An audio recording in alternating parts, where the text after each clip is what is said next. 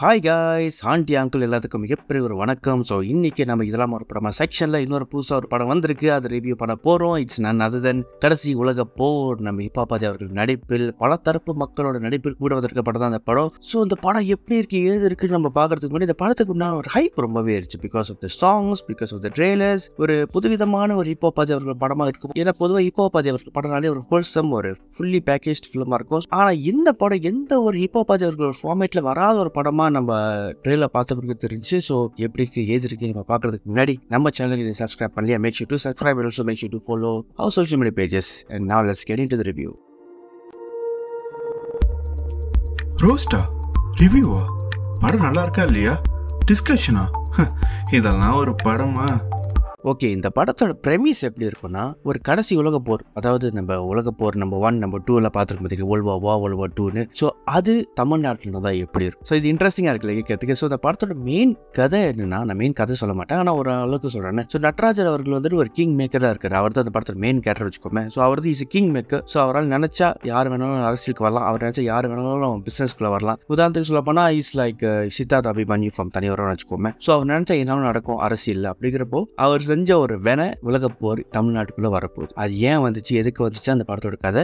ஆனால் என்னதான் இது நடராஜாவோட கதையாக இருந்தாலும் இந்த படத்தில் ஹீரோ ஹிப்போபாதி எப்படி உள்ளே வந்தார், ஏன் வந்தார், ஸோ அவரால் எப்படி இந்த கடைசி போர் நின்றுச்சு, ஏன், இதுதான் இந்த படத்தோட மெயின் கதையே.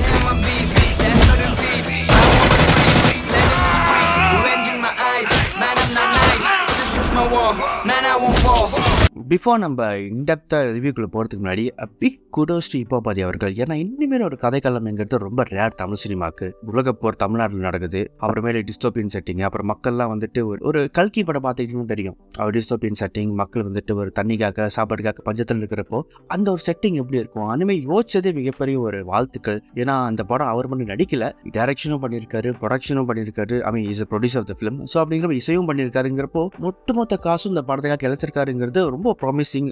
It's like a very welcoming change. ஏன்னா ஒரு அசால்ட்டாக ஒரு ஜாலி படம் பண்ணியிருக்கலாம், அது பண்ணாமல் இந்த படத்தில் ஜாலியும் இருக்குதா, ஆனால் ஜாலி மட்டும் பண்ணாமல் அவர் இந்த ஒரு அம்பிஷியஸான project.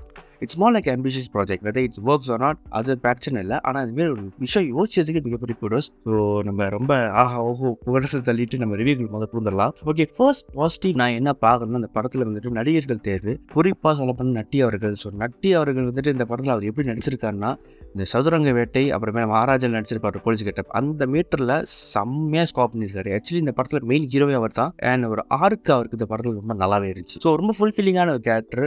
Is a big positive கேட்டிங்கன்னா அந்த படத்தில். ஸோ அடுத்த பாசிட்டிவ் என்னன்னா, மற்ற நடிகர்கள் தேர்வும் ரொம்ப ஆப்டாக இருந்துச்சு இந்த படத்துக்காக. லைக் ஒவ்வொரு கேரக்டர்ஸும் யூனிக்காக ரொம்ப வித்தியாசமாக இருந்துச்சு. எஸ்பெஷலி கல்யாண மாஸ்டர் அவர்களோட கேரக்டர் இருக்குது, ரொம்ப யூனிக்காக இருந்துச்சு. ஏன்னா அவர் நடிச்சு என்ன பார்த்ததில்ல. ஸோ நல்லாவும் இருந்துச்சு. அண்ட் காமெடி டுவோ சிங்கப்பொலி, அப்புறமே முனிஷ்கா, அவங்க 2 பேரும் வந்தாலே எந்த படமாக இருந்தாலும் சும்மா களை கட்டும்.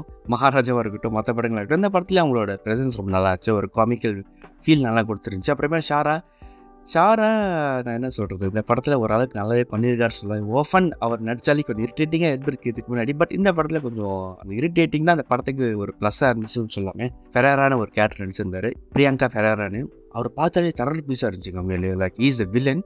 ஐ மீன் மெயின் வில்லன் 2 பேர் இருக்காங்க, ஆனால் இவர் தான் வந்துட்டு மெயின் வில்லன் என் கண்ணுக்கு பட்டார். மற்ற 2 வில்லன் வந்துட்டு அப்புறமே சொல்கிறேன்.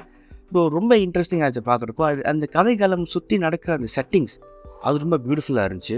ஏன்னா இனிமேல் ஒரு டிஸ்டோபியன் ஃபிலிம் எடுக்கிறதா இருந்தால் அதுக்கு உண்டான பட்ஜெட் கண்டிப்பாக இறச்சாகணும். ஏன்னா நீங்கள் சிஜிஐயில் நிறைய ஒர்க் பண்ண வேண்டியது இருக்கும். அந்த ஆர்ட் ஒர்க் ரொம்ப பியூட்டிஃபுல்லாக இருக்கணும். ஏன்னா ஆர்ட் ஒர்க் பியூட்டிஃபுல்லாக இருந்தால் தான் அந்த டிஸ்ட்ரக்ஷன் அது அழகாக தெரியும். ஏன்னா அதுக்கு தான் இந்த பட்ஜெட் ஃபுல்லாக அந்த டிபார்ட்மெண்ட் போட்டதுனால ஆர்ட் ஒர்க் ரொம்ப பியூட்டிஃபுல்லாக இருந்துச்சு. ஏன்னா ஒரு ஃபியூச்சரிஸ்டிக் தமிழ்நாடு காட்டுறப்போ அதுக்காக ரொம்ப வந்துட்டு ரோபோட்டிக்காக காட்டாமல் அந்த ஸ்டைல் எப்படி எடுத்துக்கோ அதை காமிச்சிருந்தாங்க. அடுத்த பாசிட்டிவ் இந்த படத்தில் சிஜிஐ ரொம்ப நல்லாவே இருந்துச்சு. ஏன்னா நிறைய எக்ஸ்ப்ளோஷன்ஸ், ஒரு ஒயிட் ஷார்ட்ஸ்லாம் காட்டுறப்போ அது சிஜிஐயில் ரொம்ப பியூட்டிஃபுல்லாக இருந்துச்சு.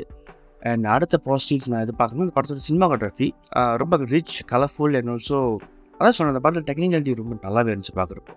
அண்ட் அந்த படத்தோட டியூரேஷன் சூப்பராக இருந்துச்சுங்க, அது கண்டிப்பாக சொல்லியிருக்கேன். ஏன்னா அந்த படம் கொஞ்சம் இழுத்துருந்தா 3 ஹவருக்கு போயிருக்கலாம். பட் அது பண்ணாமல் கொஞ்சம் நல்லா நீட்டாகவே பண்ணியிருந்தாரு. And what else I can say about ஹிப்போபாதி presence ரொம்ப பியூட்டிஃபுல்லாகவே இருந்துச்சு. அவர் டேரக்டர் பண்ணதுனால நான் ஃபுல்லாக நடிக்கிறேன்டா, எப்படி நடிக்கிறேன்டாங்கிறலாம் காமிக்காமல் அவருக்கு கொஞ்சம் சட்டலாக அடக்கி வாசித்து மற்றவங்க எல்லாத்தையும் ஸ்கோர் பண்ணி வச்சிருக்காரு. அதுதான் அந்த படத்தோட மிகப்பெரிய ஒரு பாசிட்டிவாக நான் பார்க்குறேன். ஏன்னா அவர் நடித்த படத்தில் அவர் தான் மெயினாக இருப்பார். இந்த படத்தில் அவர் மெயினாக இல்லாமல் மற்றவங்கள மெயின் கேரக்டர் நடிக்க வச்சிருக்காரு. So that's a big welcoming change. ஒரு டேரக்டராக ஒரு மெச்சூராக இருக்கார் சொல்லலாம். ஆனால் அதுக்காக அவருக்கு மாஸ் எதுவும் இல்லைன்னு அவர் கண்டிப்பாக மாஸ் இருக்குது. டுவர்ட்ஸ் தி எண்டு செம்மையாக அது பார்க்குறதுக்கு நல்லா இருந்துச்சு. அண்ட் ஆல்சோ இந்த படத்தில் இசை ரொம்ப நல்லா இருந்த மாதிரி இருந்துச்சு. பூம் பேஸ்டிங்கிற பாட்டு, அந்த பாட்டு வர கட்டம் ரொம்ப சூப்பராக இருந்துச்சு அது கேட்டிங்கன்னா.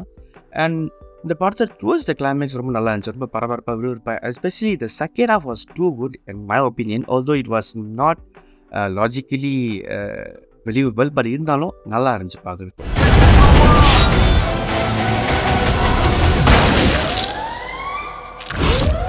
பிஃபோர் நம்ம நெகட்டிவ்ஸ்க்கு போகிறதுக்கு முன்னாடி நாங்கள் பாசிட்டிவாக ஃபீல் பண்ணால் நீங்கள் சப்ஸ்கிரைப் பண்ணால் நல்லாயிருக்குன்னு நினைக்கிறேன். ஓகே, நம்ம நெகட்டிவ்ஸ்குள்ளே போகலாம். ஸோ என்னோடய ஃபர்ஸ்ட் நெகட்டிவ் இந்த படத்தில் நான் பார்த்தது என்னதுன்னா, எல்லா இன்ஃபர்மேஷனும் நிறைய இன்ஃபர்மேஷன் படத்தில் இருக்குது. ஆனால் அது எதுவுமே எக்ஸ்பிளைன் பண்ணாத வகையில் இருந்துச்சு. உதாரணத்துக்கு இந்த படத்தில் நிறைய சர்வதேகம் விஷயங்கள் நிறையா இருக்குது. உதாரணத்துக்கு சொல்ல போனால் இலுமினாட்டி பற்றி பேசுகிறாங்க. அதுக்கப்புறமேல் வந்துட்டு உலகத்தை ஆளணும்னு நினைக்கிற ஒரு யுத்திகள் இருக்குது. அதுக்கப்புறமேல் வந்துட்டு ரிபப்ளிக் சொல்கிறாங்க. அப்புறமேலு கப்சா என்ன, அதுக்கப்புறமேலு ரஷ்யாவுக்கு அமெரிக்காவுக்கு உண்டான போர்னால இந்தியா ஏன் பாதிக்குது, எப்படி பாதிக்குது, எதனால் பாதிக்குது, எப்படி எக்கனாமிக் ரீதியாக பாதிக்குதுங்கிற விஷயங்கள் வந்துட்டு நிறைய இன்ஃபர்மேஷன் வார்த்தைகளாக தான் சொல்கிறாங்க தவிர அந்த ஸ்டேக்ஸ் நம்மளால் உணர முடியல. இங்கே உள்ளூர் நடக்கிற மேட்ரே வந்துட்டு ரொம்ப கையாண்டதுனால இந்த சர்வதேக விஷயம், அந்த வெளிநாட்டில் நடக்கிற விஷயங்களால தான் இங்கே பாதிக்குது.